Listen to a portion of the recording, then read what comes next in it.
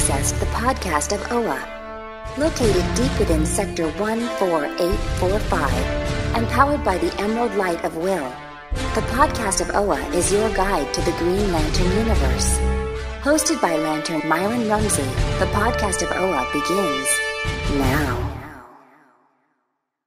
Hey, Green Lantern fans, welcome to the podcast of OA, episode number 226.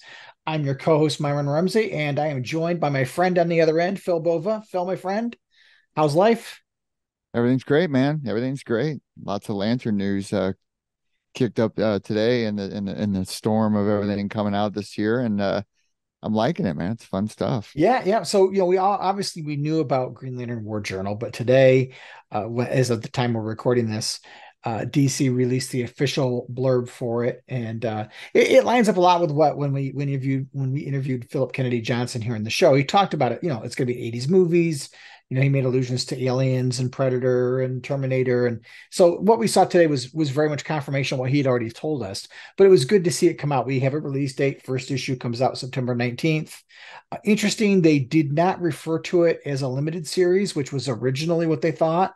And I remember when we talked to Johnson that he had said that he kind of thought DC was thinking it was going to be an ongoing, but he wasn't sure if he'd be able to do an ongoing based on all of his other commitments.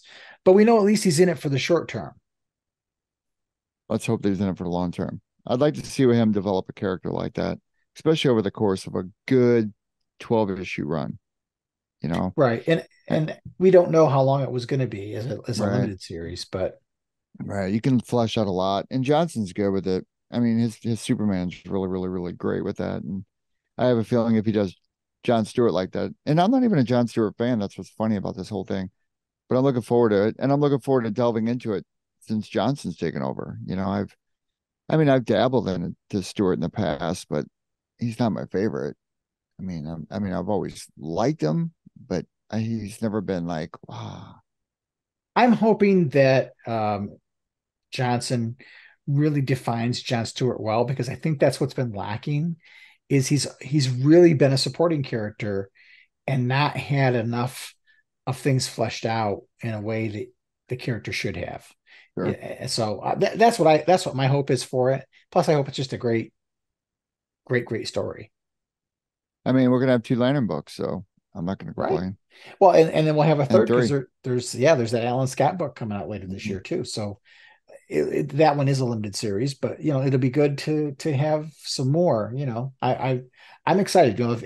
If things continue to be on the upward swing that they feel like they are, I can't imagine we're not going to have a third ongoing at some point. Well, for the most part, I mean, if you read the temperament about this book, I mean, the first book got good reviews. I mean, from what I've gathered, and the second book I think is just as popular. I mean, I haven't heard any shade thrown at it, and I don't follow a lot of people on Twitter, but I know that the ones I do and the ones that retweet stuff that they follow, I haven't seen any negative comments about this book at all. I've seen just a little in some of Hal's actions being cringy. And I get it. And when we start talking about the book, we'll get into that, and we'll also do a segment on why I think he's doing it.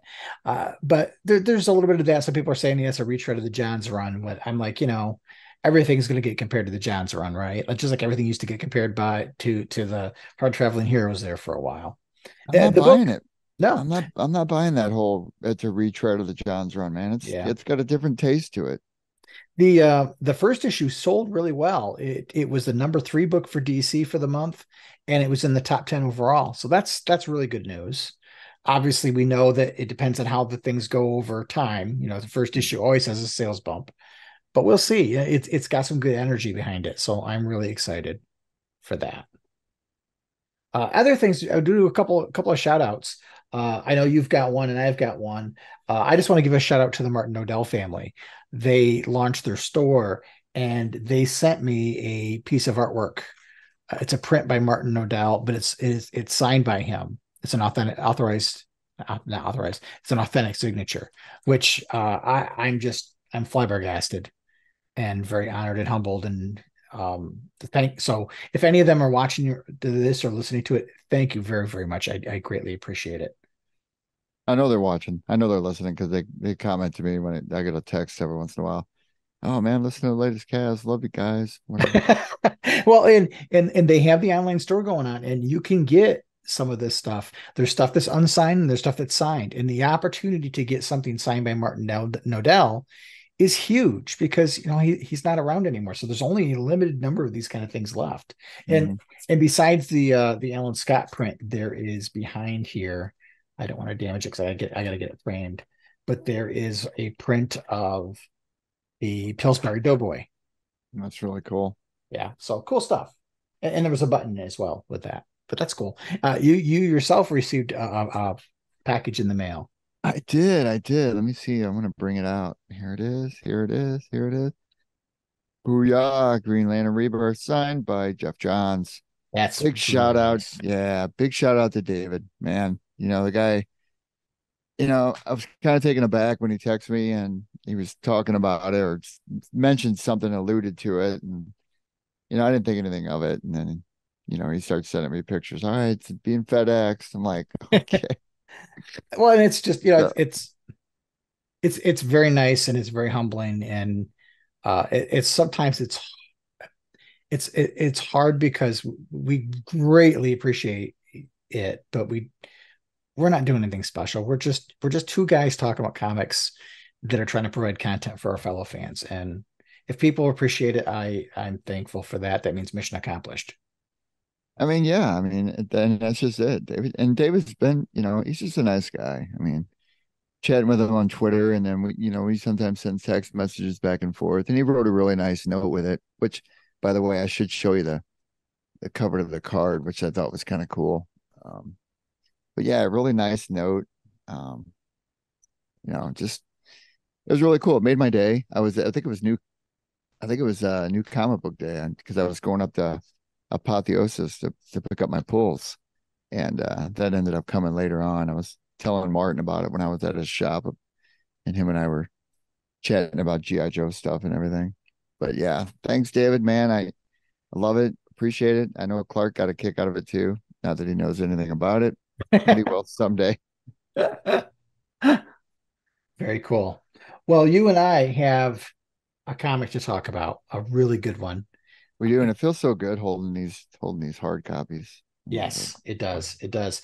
And we're gonna do two segments. We're gonna do the review in our normal conversation, but there's a theory that Chad and I have both formulated in our heads that there's some reasons why there's some unusual things going on, and I want to talk about it and get it out there, but I also want to be cognizant of the fact that sharing that theory might spoil it for people if it is true, because it's a theory. It's all conjecture, and it's one of the things I love about comics when there are things like this where they're planting seeds, is I like to speculate, and it's all speculation.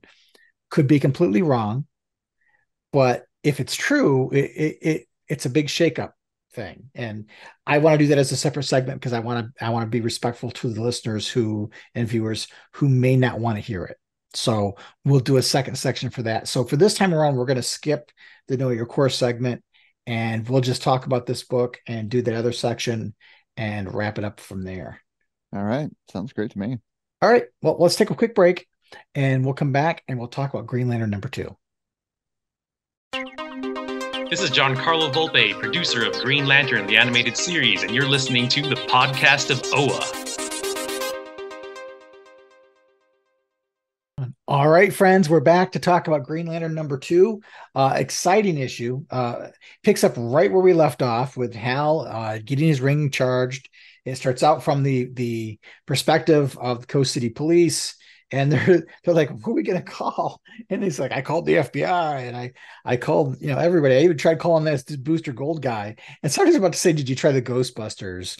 When Steel Fury's body comes flying towards them and crashes, and they're like, "Wow, I've got no clue about it." And I thought it was neat that there was a little shout out to Marv Wolfman there. It was like, "What just happened, Marv?" Mm-hmm. And no clue, Donnie. I don't know who he's referring to as Donnie, but Marv, I'm thinking is Marv Wolfman. I would think so, yeah. But the next section of the book is just Hal exploring the ring, because this takes place a couple months ago, or 1 month ago, and Hal is just experiencing the joy of having his ring. There's this rapture on his face. He's happy because again, he's been in this situation where Earth has passed him by, time has passed him by since he's been on Earth, and he doesn't seem to fit in. And now he suddenly feels like I have purpose again because I have my ring. And he's flying and he's talking with the bird, which I thought was great. And then he's like, well, I gotta see what else this ring can do. And he sees, as he's looking around, he sees the demolition team. And for those that don't know, the demolition team was a group of villains, like, B-level, C-tier villains that Len Wein created back in the 80s. It was 1984. And based partially on, I'm sure he drew inspiration from the Wrecking Crew, which he designed over at Marvel. But they show up. So it was neat for Jeremy Adams to do kind of a callback to the demolition team that I thought was very nostalgic. I mean, nobody needs to know who they are to enjoy this story, but if you do, it's a neat little touch.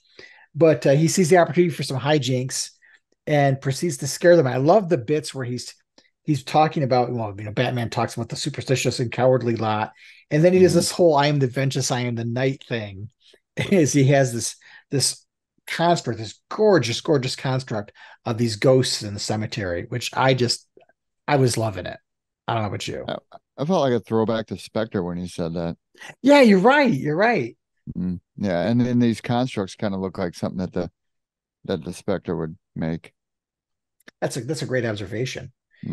He scares them off. He doesn't actually interact with them a whole lot, other than to scare the crap out of them, and they go right into the cops. And he's like, hey, how I've missed hijinks.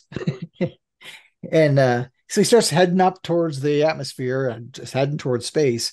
And just as he gets near the edge of the atmosphere, the ring craps out. And that's a cool shot too. I like how the shading is done with the clouds. Yeah. I thought that was really pretty.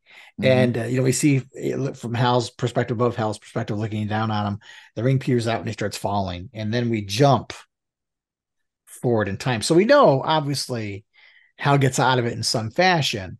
We just don't know how.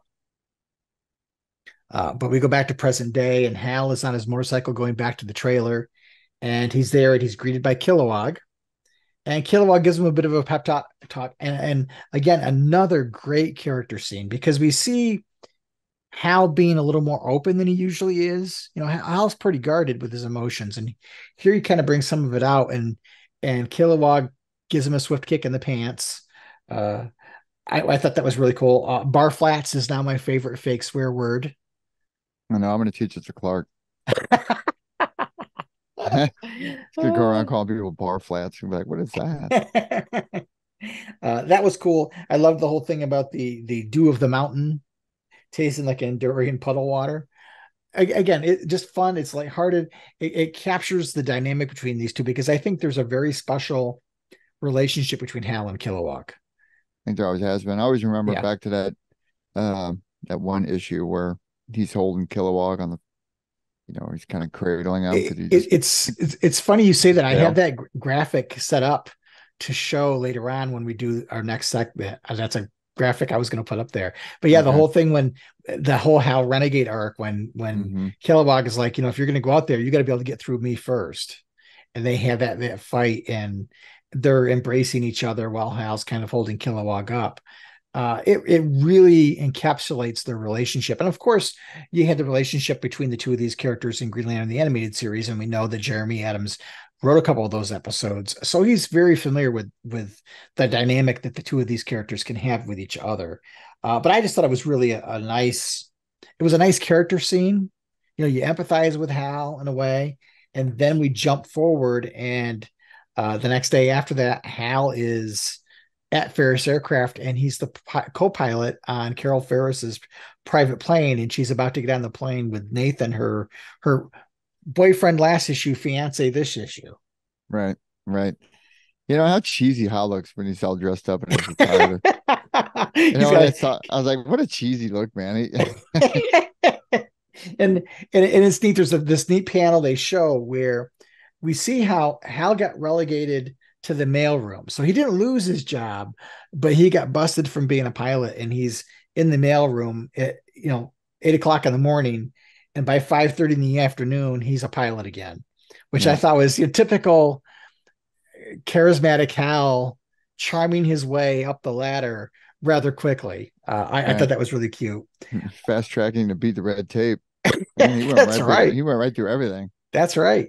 That's and so of course Carol is not happy to see him wearing a uniform, and Hal's inserting himself with Nathan, and Nathan isn't picking up on the vibe. They're getting along like buddies here in the beginning, and this is where I can see there's some criticism.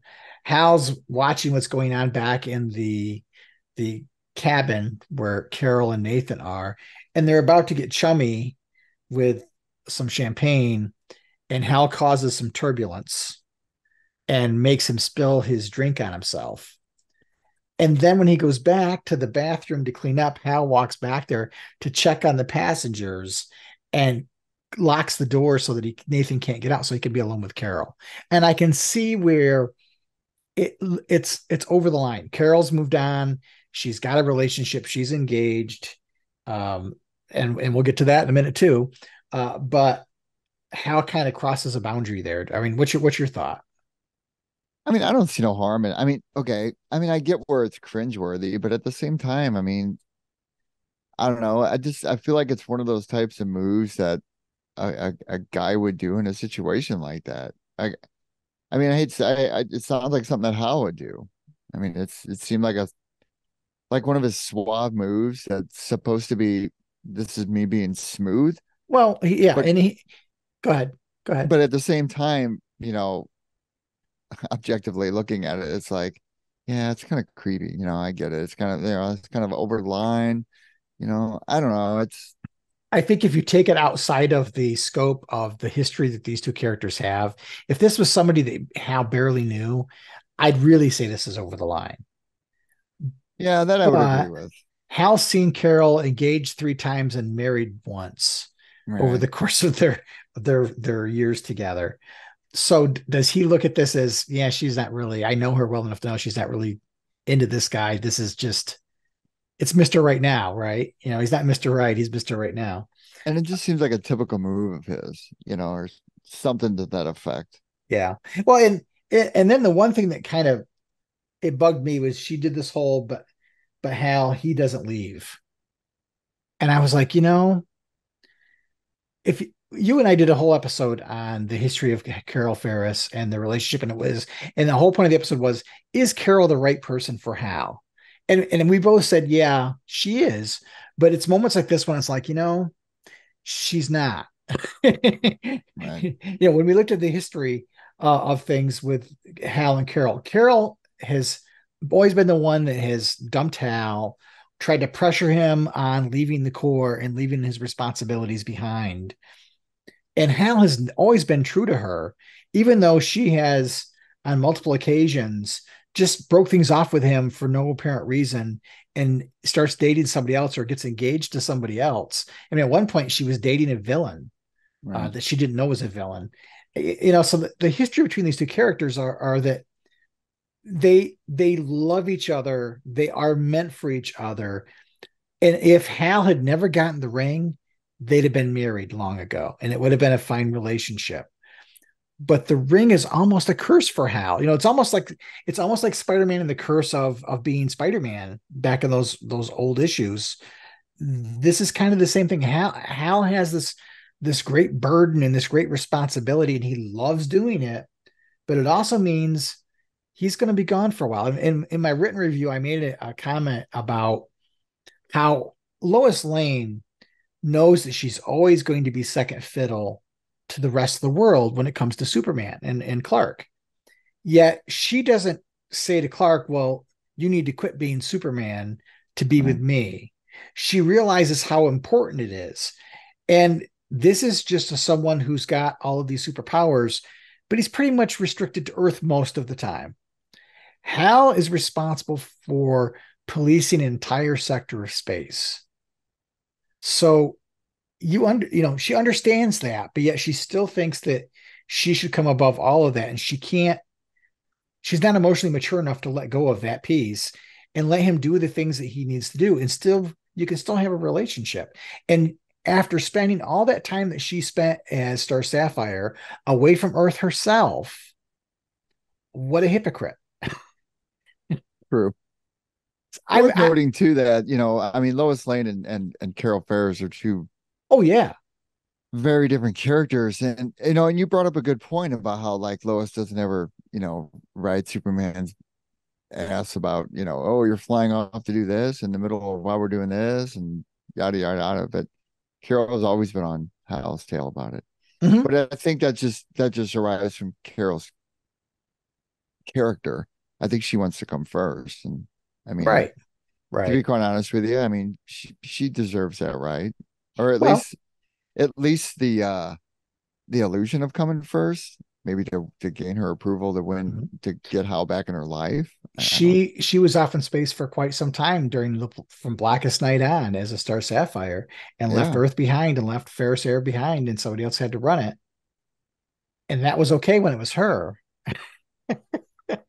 The double standards. Right, exactly. And let's not even get into the whole Carol and Kyle thing, Oh God. But that's cringe. To me, this whole wimpy, he doesn't leave thing, I'm just like, grow up. Not to justify what Hal does is any better. Well, it's like at the end of the day, it's like how long has he done this for? I mean, don't you think by now you've known that's his MO? Exactly. Haven't you gotten over it? And and if that's the fact, then just don't talk to the man anymore. Right. I mean, if you really have that big of an issue with him, just don't answer his texts. Don't hire him back. Right. But she can't, because the thing is deep down, that's who she loves. That's the thing about the relationship is that the Hal and Carol relationship is very tragic when you look at it from the lens that because of this ring, Hal can't have a normal life. And that's true. As Jeremy Adams said, Carol is also home for Hal. So Hal is back here fleeing lost. He's looking for some emotional intimacy. He's looking for something that lets him know it's okay. And she's it. He's really, other than Kilowog, Hal doesn't seem to have anybody. He hasn't talked to Ollie. He hasn't talked to Barry. He hasn't talked to any of the rest of his super friends. No, none of the other Lanterns are around. He's not having a conversation with John Stewart on the regular. No, well, nobody knows where John is. That's right. He's not talking to Kyle Rayner. No. So, I'm telling you, man, maybe Simon Baz is his buddy somewhere. Well, the thing is they're all because he doesn't have an official core ring. He can't communicate with them in any way, shape, or form, and they've all been assigned to other sectors. But the cool thing I liked at the end of it is after we get past this whole thing, the pilot calls Hal to the front because there's all of these creatures and ghosts and specters in the sky, which ties us right into the Night Terrors, which I thought was okay. You're in the second issue of a new series. The last thing you really want to do is divert off and do this event when you're just trying to establish momentum. But it looks like Jeremy Adams, even though we're getting a Night Terrors Green Lantern 2-issue miniseries, it's like the plot is going to continue with just a slight little detour because it's still connected back to the main story. Well, as long as, like we always said, as long as it's tied in, it makes more sense to have it tied back. Zermanico's art is off the charts. Mm-hmm. The coloring, as you pointed out, is fantastic. There's another page here of text, and it was funny. I bought this book originally digitally because my comic shop does not open up on Tuesdays, and I was like, I got to read this on Tuesday.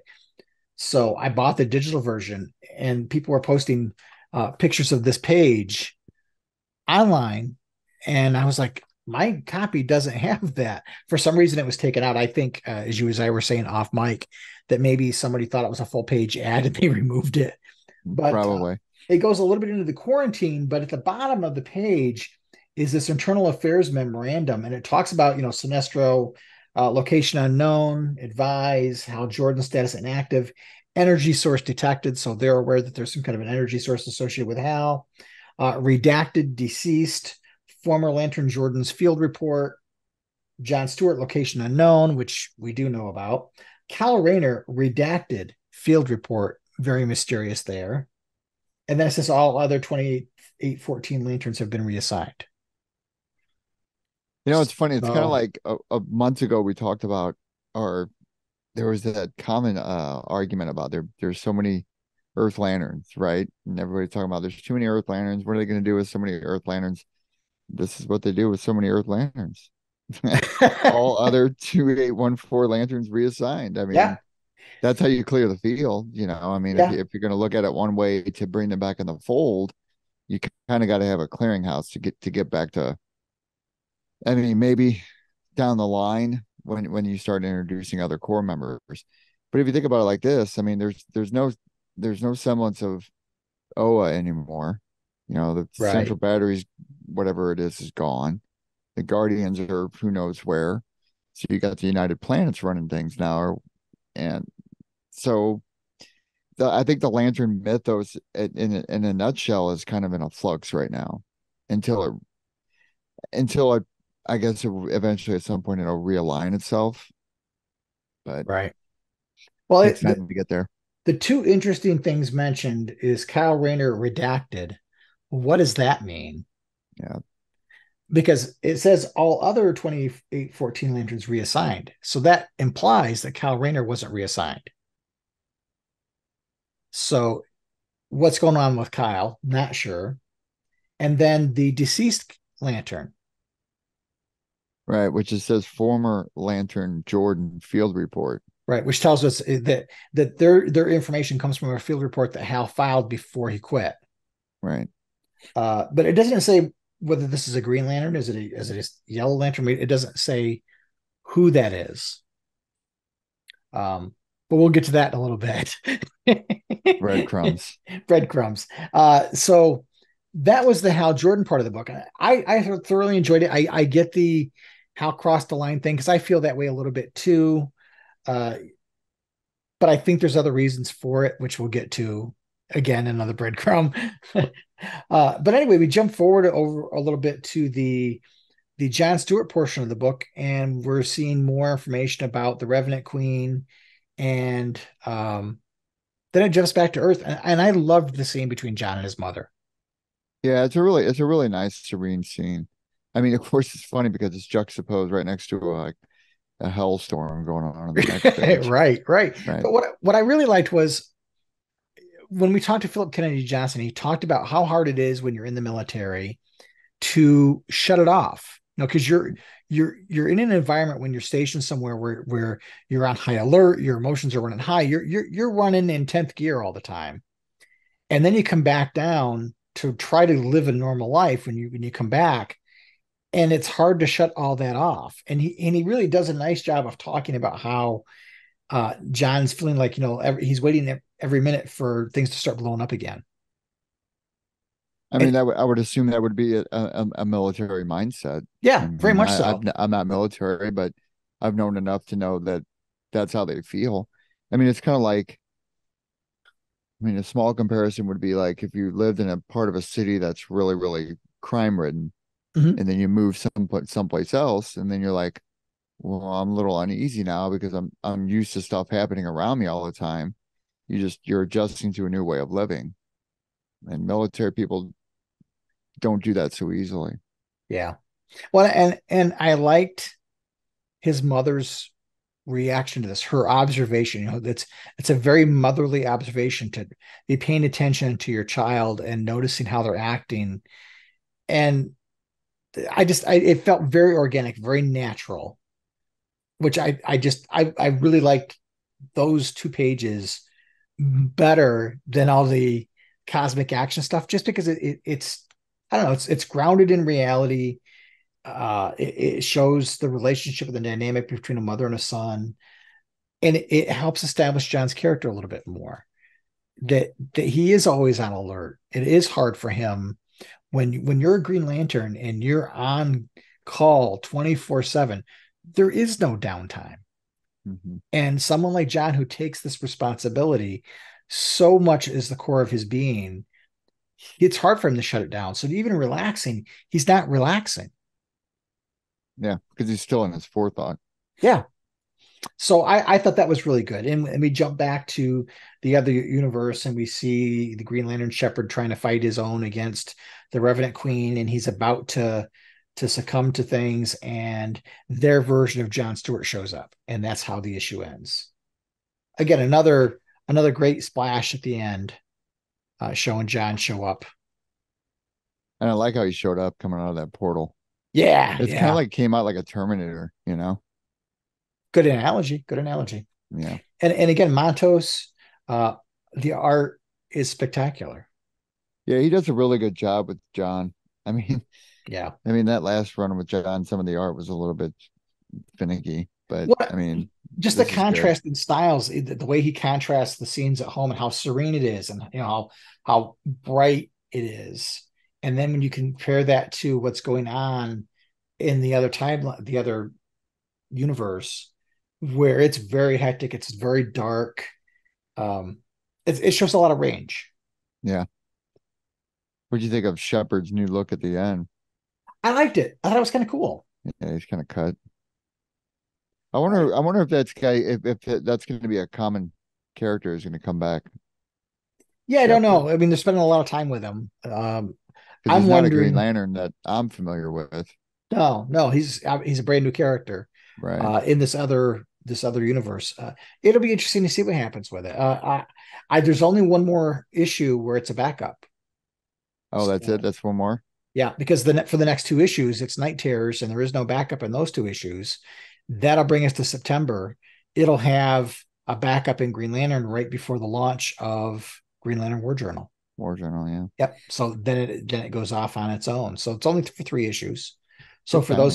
for those there were some John Stewart fans who were like, gosh, how long do we have to have the backup when we get the actual thing? We now know that, and it's really only three issues that there's the backup. Well, there you go, John fans. That wasn't so bad of a wait. No, not at all. And I have so much confidence in these two creative teams. I think they're both going to be gangbusters books. I think they're going to be fantastic. I I firmly agree on that. I would like to see some fairness being thrown out to like maybe Gardner and Rayner down the line. I certainly would like to see some other lanterns come into the fold, and maybe that's part of their plan, maybe it's not, and that's their business, not mine. I don't care. But it would just that's a wish list of mine would to see some of those guys come back in the fold again.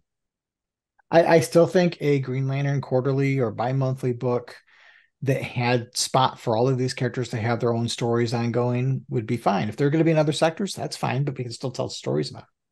So why not? Right. So that's one wish list I have. But other Yep. than that, I think these guys are going to really take this. I mean, their writing's great. I mean, Adam's writing is just it's fresh. It's succinct. It's like both issues. I mean, while I didn't sit there and like delve in hard to the issues, they were just they were a smooth read.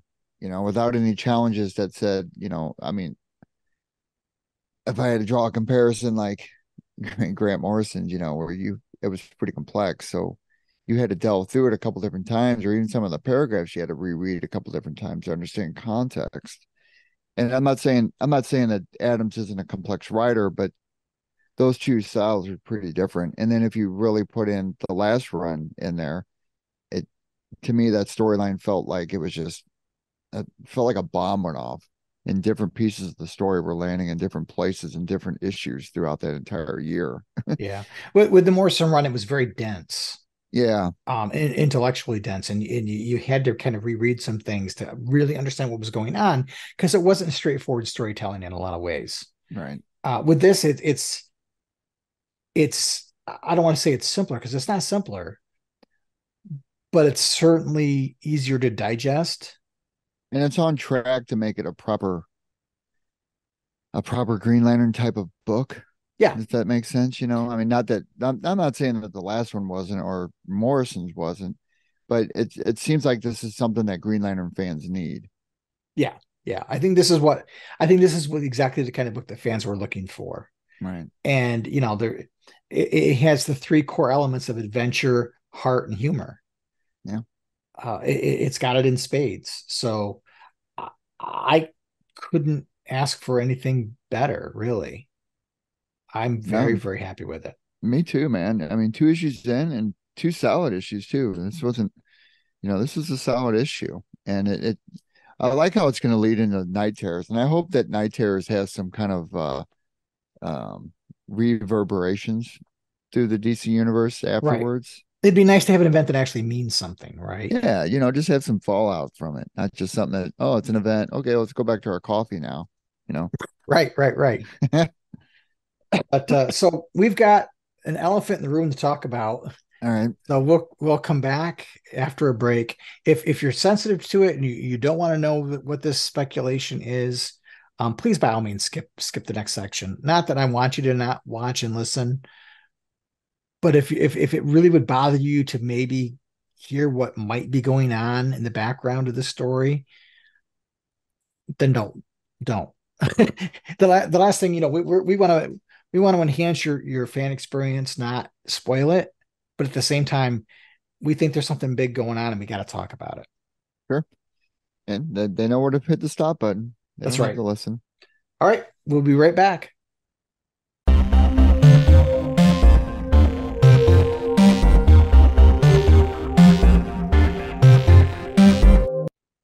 All right, welcome back. So we have a bit of a theory, and we're not the only ones to have this theory.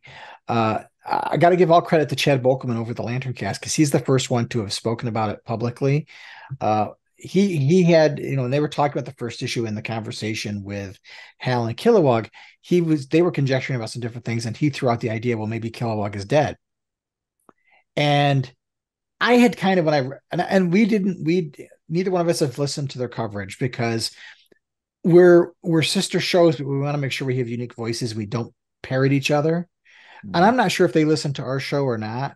But I intentionally, when we're covering the same material, I don't for a little while afterwards, and I'll go back and listen to what they had to say because I don't want to inadvertently parrot something that they've done or change what I've been thinking because of what somebody else is saying. So I intentionally don't do this. I had not listened to the show, but I remember reading the first issue and there was something about this series that back when it was announced, one of the things they said was that the PR blurb they had for this series included a number of things, but one of them said a heartbreaking defeat has set Hal reeling, returning home to rediscover his roots. So when I read the first issue, I'm like, okay, he had a heartbreaking defeat. And I'm reading the issue, I'm like, well, there's really what heartbreaking defeat? He doesn't seem impacted by anything. Mm-hmm. And then I started thinking about the Kilowog thing. I'm like, well, why is he on his own and having a fake conversation with Kilowog and making up a voice for Kilowog when Ollie's missing and Barry's not around necessarily, but he'd go talk to Superman or he'd talk to somebody, right? And then it entered my head like, well, is the heartbreaking loss because something happened and he lost someone close to him? That would be devastating for Hal because when you look at Hal, he would rather he always likes to throw himself into danger first because he would rather take the brunt of it than somebody else take the brunt of it. And right. It would impact him if somebody close to him died. And he hasn't really had that happen. So I started thinking, well, gosh, maybe it's Kilowog. That would be devastating to him. But I didn't go anywhere with it. In fact, I didn't say anything to you about it. I didn't say anything on the air about it because I was like, Well, then this issue came out. And I'm thinking, okay, how did Kilowog get there? If Sector 2814 is quarantined, how did Kilowog show up? He couldn't have his power ring. He doesn't have it on. And if he was on Earth, he would have been talking to Hal in the first issue. So then I started thinking, well, okay, that's really weird. Not to mention he just kind of appears and then he just kind of disappears. Yeah. And we only see him in that one scene. We only see him when he's alone with Hal. Mm-hmm. And then you get to this page and it's like, okay, if Kilowog was on Earth and he were alive, he'd have been listed. And because otherwise, why do we care about Sinestro? Um, and then I was like, redacted deceased, former Lantern Jordan field report. I'm thinking, okay, so Hal had to report in a field report about the death of someone. It doesn't say it's a Green Lantern, but now these things are starting to add up. Mm-hmm. And Hal is, if he's acting a little cringy, is it because he's grieving and he doesn't have a way to process the grief? And so he's supplementing things by making up a conversation with Kilowog. Now he's actually imagining that Kilowog is physically there. Is Hal, because he's so desperate, he's so alone, he doesn't have any friends. He's imagining Kilowog because Kilowog is one of his only friends. Uh, is Hal overreaching and trying to get close to Carol because she's one of the few people that's on Earth that he has any emotional intimacy with and can help him with the grieving process? And she does kind of ground him in a certain degree. Right. And it sounds like something that he needs right now. It does. And for more reasons than one. But I'm like, if there's a devastating loss, what the heck was it? Because we haven't heard anything about it. And it sounds like that was going to be a major plot point. Well, and not only that, if you think about it, if it's a devastating loss, you would have signs of said loss and subsequently that you would be reading about. Right. So if you're going to backtrack through issue 1 and 2, the only anomaly is Kilowog. Right. It to me, it adds up. And it sounds like it adds up to you. And I think it certainly does to Chad. It was funny when this issue came out, I posted this little blurb about the deceased part at the bottom. And I mentioned that this was really an important thing. And he responded to my tweet and said, was I right? And of course, because I hadn't listened to it, I didn't know what he was talking about. So I messaged him, I DM'd him on Twitter, and I was like, oh, who do you think is deceased? And he says, Kilowog. And I go, yeah, that's what I'm thinking too. So he and I exchanged a little bit of a dialogue on Twitter, DMing back and forth. And we both have the same theory that Kilowog is dead. And this is how trying to cope as he's going through the grieving process, but he doesn't have anybody to help him through it. And are we going to, through these series of flashbacks back and forth, when Hal finally gets the chance to have a conversation with Carol, will it come out? That the one of the examples I gave to Chad in our DMs back and forth, some people who are listening or watching the show may not remember MASH, the TV show MASH. Mm-hmm. But there was a very powerful sequence in the last episode of MASH where Hawkeye Pierce is at a psychiatrist's office and he's recounting an episode that occurred in Korea near the end of their stint in Korea, where he's on a bus with a bunch of refugees and it's getting, there's the enemy is circling and this woman is holding a chicken and the chicken keeps clucking loudly. And Hawkeye keeps telling the woman, would you please keep your chicken quiet? Because it's going to get us all killed. And through the therapeutic process, it suddenly is revealed that it wasn't a chicken. It was her baby. And she'd smothered it because of Hawkeye and killed her own child. And Hawkeye was carrying this tremendous guilt and grief over the incident. And I'm like, well, is this what's going on with Hal? Is he thinking that Kilowog is there because he can't really accept that Kilowog died? Are we going to get some big emotional scene where Hal, it just comes tumbling down? You know what I mean? Well, not only that, but how? Like, when did this happen? How did it take place? I would also argue that Sinestro, him being on Earth, I mean, he could have something to do with it. Oh yeah, he could very well have something to do with that process. Yeah, so. according to the whole PR blurb, Sinestro's the cause of it. Well, see, and if he's hiding out on Earth, right? I'm waiting for either there's going to be a confrontation between Hal and Sinestro, and Carol's there to witness it, or Carol is going to get fed up and say something to Hal that's going to trigger it. That would be a good one. Is what I'm seeing in my head. We could be completely wrong. It could mean something completely different.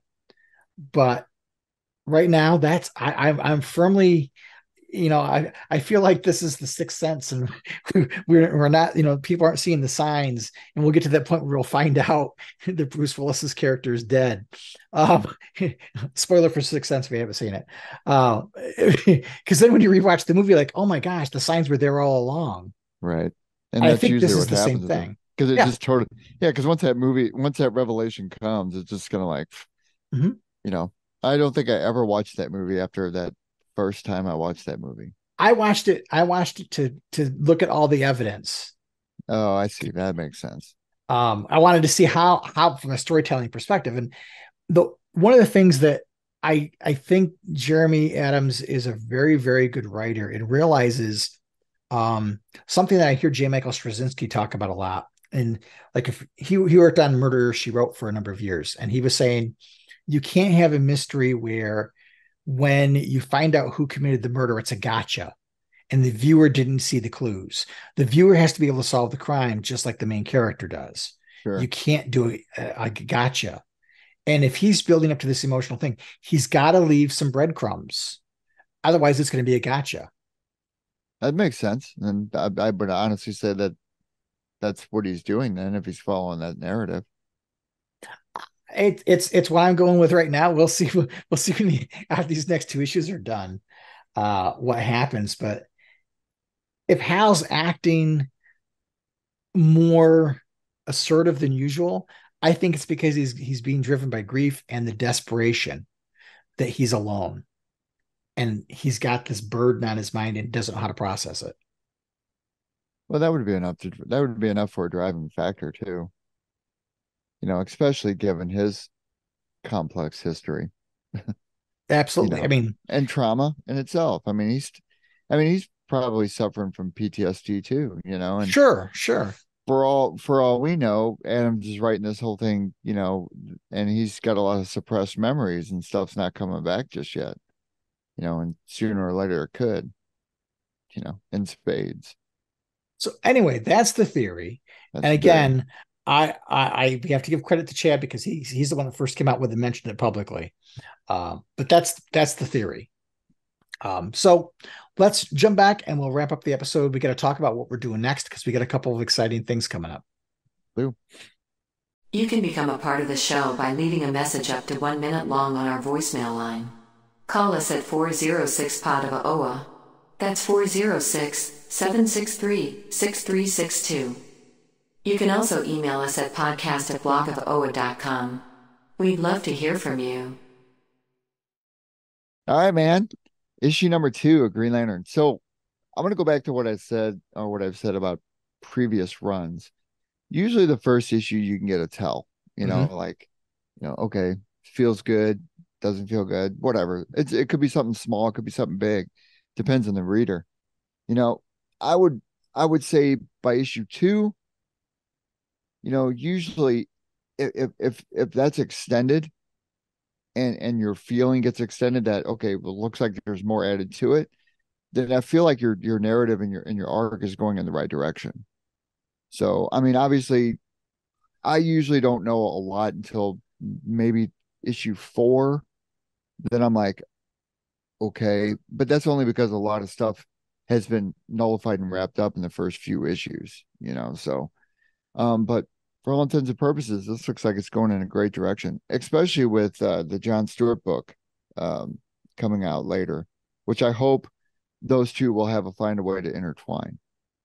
Yeah, I imagine at some point there's going to be more interactions. I think right now they're trying to tell stories about these characters that are unique to them, and that's fine. That's totally fine.